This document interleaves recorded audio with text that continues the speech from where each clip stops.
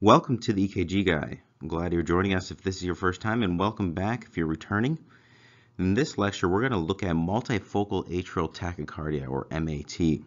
Now, for those of you that don't have access, in order to get access to our EKG coding reference guide, which we've been going through, you simply want to put this link into your URL, enter your email here, click submit.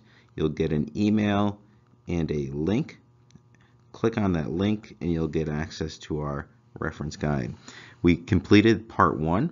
Now we're here in part 2 and we're looking at multifocal atrial tachycardia. So if you click this scroll down, you'll be able to follow along.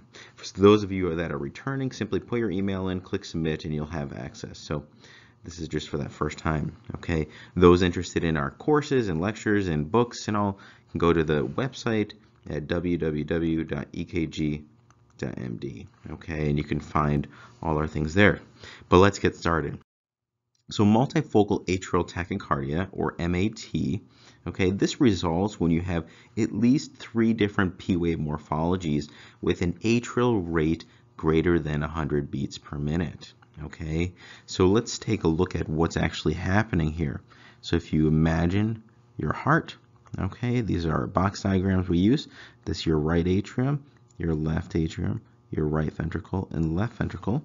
You have your conduction system with your sinus node up here, the internodal pathways, the Bachman bundle to the left atrium. From your AV node, you have a His bundle that subdivides into a right bundle branch that innervates the right ventricle. You have a left bundle branch that then gives off a left anterior and a left posterior fascicle. Okay, and those fascicles in the branch on the right side then go to these ventricular Purkinje fibers that innervate the individual cardiomyocytes. Okay, so the impulse normally starts up here in the sinus node or the sinoatrial node and then conducts downwards through that. Now what's happening is when you have this multifocal, so you have different foci or different areas within the atria, okay, as the name implies, multiple focal areas in the atria that are beating fast, okay? So they could be coming from the sinus node, but often, if you can imagine, one coming from this area, initiating an impulse. You may have one coming from this area here. You may have one coming from here. You may have one from here. But you want at least 3 different areas within the atria that are firing, okay? And because the focus or the impulse is originating from at least 3 different areas, you're going to have at least 3 different P wave morphologies. Remember, the atrial depolarization represents our P wave. So that P wave that you see, okay, this portion here is our P wave. It represents atrial depolarization. So if you have 3 different P wave morphologies or 3 different areas that are, firing, you can imagine that you have 3 different morphologies where one may look like this, one may look like this, one may have some different morphologies. So you can imagine the different variations. So this criteria for this one is met when you have at least 3, okay, so at least 3 different morphologies, and you need the atrial rate, okay, so the atrial rate should be over 100 beats per minute. Okay, why is that important? Well, if you just have this portion here, this is considered wandering atrial pacemaker. When you add this portion with a fast atrial rate, that's what makes it, that combination of the two makes it MAT, multifocal atrial tachycardia. Okay, so as the name implies, multiple foci within the atria are firing fast. Okay, so at least 3 different P wave morphologies with an atrial rate of 100 beats per minute. Now this is an irregularly irregular rhythm, just like an atrial fibrillation and wandering atrial pacemaker, because it's occurring at different areas, okay, within the atria. You're going to have different intervals, and if you look here, you would notice that our R to R intervals are all pretty much different, and it almost looks like atrial fibrillation until you look closer and you're able to identify those P waves that are present there, okay? And notice that these P waves have different morphologies. One's occurring there, okay? One may be buried here with the T wave, okay? But notice that they have different morphologies and they're not all the same, and there's at least 3 different ones. So we've already pointed out quite a few. The rhythm is irregular, okay? In the intervals, because they are originating from different areas, the length or duration to get to that AV node in the PR interval, therefore, will be different. So you have varying P to P and PR intervals because it's originating from different areas, and this is an irregular rhythm, okay, similar to atrial fibrillation. Remember, atrial fibrillation is still the most common irregular rhythm, but this is certainly one to keep in mind. Okay, so again, the rate is fast here. You can count all those P waves because some of them are buried within the QRS complex, okay, or within the end of the T wave, okay. It may be hard to see in some cases, maybe like this. You can count the QRS complexes, okay, then you can multiply 6 and get the rate here. But the rate is obviously greater than 100 beats per minute, okay, and you have at least 3 different P wave morphologies. Now, this tends to be associated with lung conditions, okay, people with chronic obstructive lung disease like COPD, emphysema, pulmonary edema, cor pulmonale, those that are hypoxic, you may see this in. So really, your sick patients with really bad lung disease are the ones that we tend to see this in. All right. So again, let's just recap here.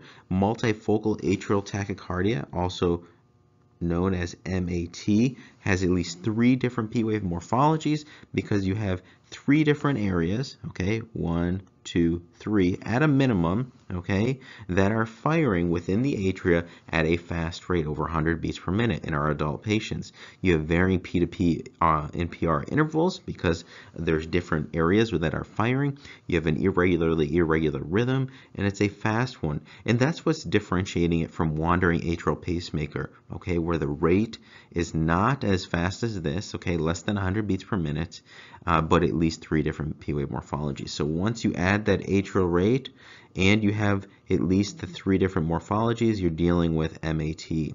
Okay, again, most commonly seen with our patients with severe lung disease, really bad controlled COPD, or emphysema. Okay, so this is multifocal atrial tachycardia, and that's the end of this lecture. I hope you learned something.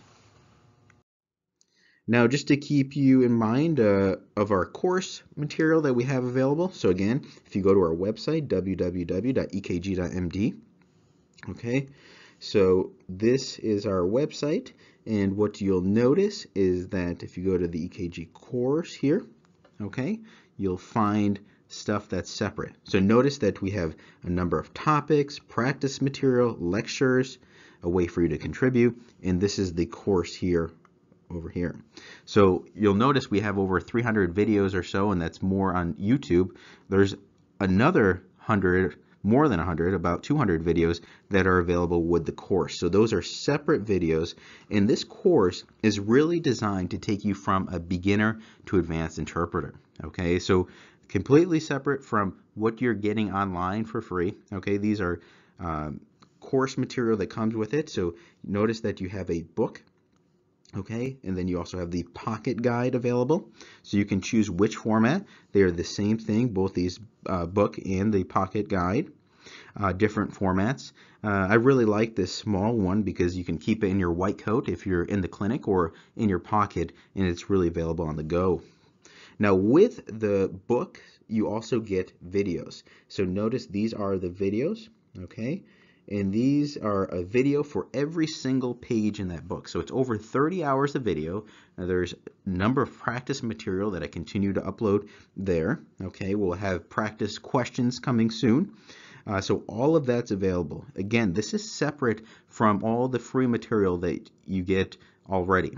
Okay, so this is more high yield stuff. This is what we used to teach our technicians here and our students here at Mayo Clinic, and it's used now among many institutions. So check that out. Now, what it also includes are calipers. So yes, you get calipers with this course. Okay. I don't know anyone else that offers that, but you do get calipers. I think they're very helpful, and they can, if you know how to use them correctly, can help to identify different arrhythmias that are going on. Okay, and then you also get our pocket EKG reference. Okay, this was something we've put together as we were developing course for the fellows, and this is really nice. It has every code, as you saw earlier, laid out there. Very small pocket guide available. I had help with my colleague, Dr. Peter Noseworthy, who's the head of the EKG lab here at Mayo Clinic, in editing it. So this is something that we use and we found very helpful. So go to the EKG course. You'll see examples of lectures, okay, why we developed this, okay.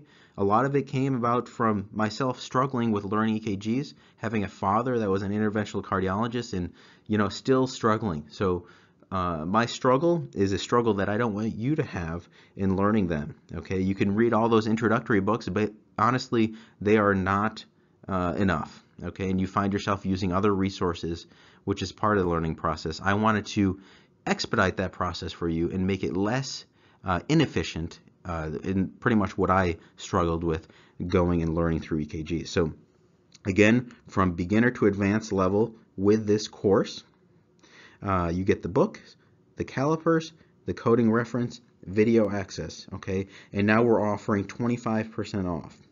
25% off. Put that code in on checkout and you'll have yourself 25% off that will even, it's pretty much covers the cost of what we use to print the material. So we don't really make much off it. It's more to help our learners grow and really be able to contribute to patient care. That's why we do this, and we love doing it. So thank you so much for your support.